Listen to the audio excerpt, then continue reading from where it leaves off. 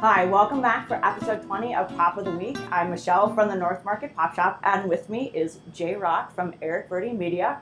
We had him back because we were going to try a sarsaparilla. He's kind of become a root beer connoisseur, so we thought we might try to see if we can lure him into the sarsaparilla side of things. Oh, I can't wait.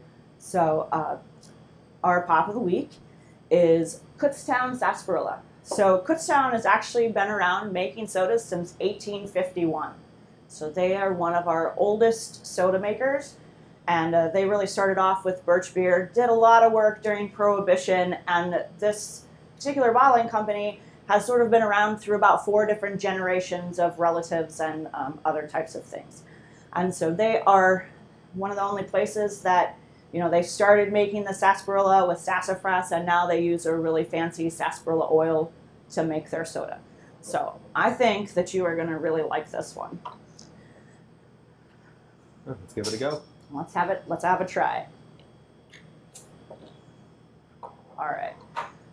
So sarsaparilla has been called the granddaddy of root beers. It's just been called the root beer of the West.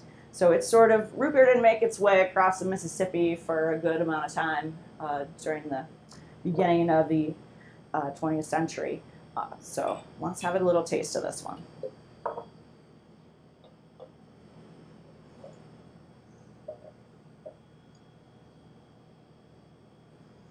Oh, yeah.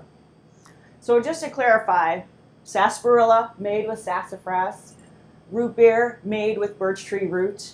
So just to sort of clarify the slight differences, although they overlap in a number of ways with their overall taste profile. What do you think? Smell pretty similar, but this definitely a difference.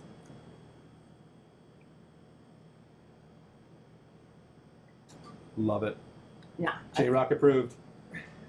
I thought you might like this one. I think he'll be drinking the rest of this bottle. Or all 3.